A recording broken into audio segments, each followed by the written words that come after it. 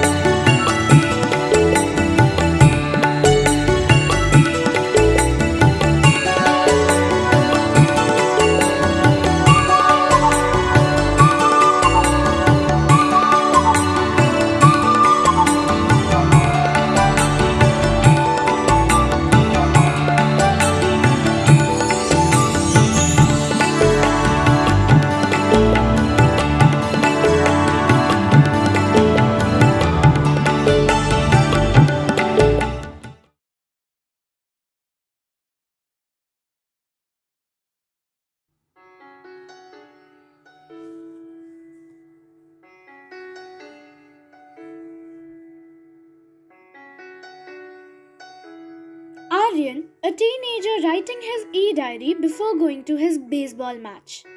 Dear e-diary, I never thought that Dad would break his promise.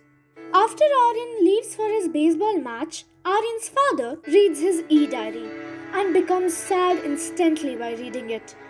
Not this time, son. I'm coming, he thinks. When Aryan's father reaches Aryan's basketball match, he cheers for him instantly as he glides around the basketball court. Aryan! Aryan! Congratulations, Aryan. You won. I'm so proud of you. How about some ice cream? Said Aryan's father. But Aryan just walked past and kept ignoring his dad as if he isn't there.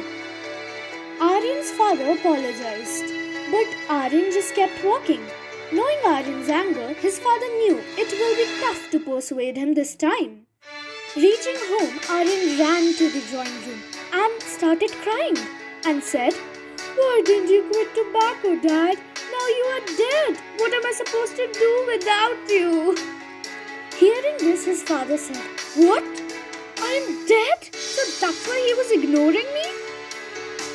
Tobacco snatches almost 8 million loved ones from kids like Aryan each year. So, don't make the same mistake Aryan's father made. Quit tobacco today.